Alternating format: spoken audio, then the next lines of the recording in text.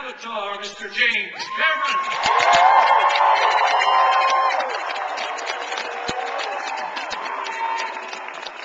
Woo!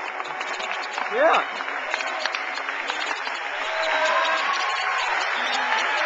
Whoa, that was a hell of a warm-up. Nice.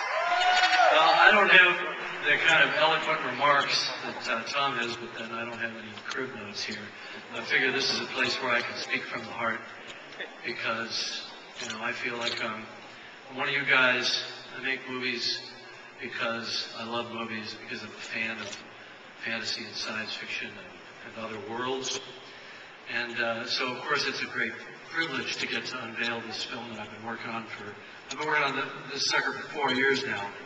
As Tom said, 14 years in the dreaming.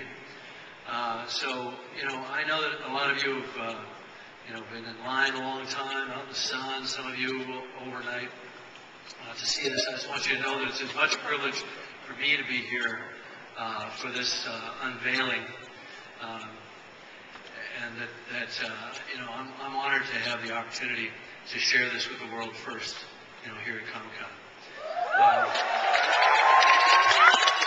Yeah. I grew up in a little town in Canada called Chippewa. Population is about a sixth of the number of people in this room right now. And you know, even though you know, my body was trapped in Chippewa, my mind was roaming the galaxy, thanks to, you know, Bradbury and Clark and Sturgeon and Heinlein and shows like Star Trek, yes, the first 2 seasons, and 2001: A Space Odyssey. These are the things that blew my mind when I was a kid, when I was that 14-year-old boy riding the school bus, reading a book a day, science fiction book a day. So this film really, after a hiatus of doing deep ocean exploration for 7 years, coming back to feature filmmaking, this film is really being made, or has been made, for that 14-year-old boy that's still very alive and well back in the back of my mind. And so I know I share with you that love of fantasy and science fiction, you know, other worlds, and the idea of living outside our bodies on a great adventure. So I'm not going to waste your time. I know you're here to see stuff.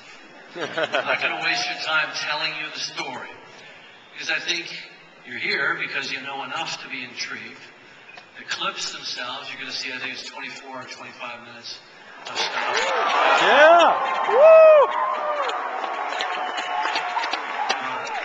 The clips are relatively self-explanatory, and anything beyond that, we don't want you to know until December 18th. We want you to still hold back something for the fun of the voyage. So I just want to close my remarks with 2 questions.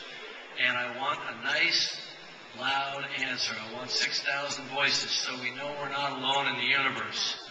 How many of you have ever wanted to go to another planet? Yeah! Yeah! Second question. Are you ready to go to Pandora? Yeah! All right, let's go.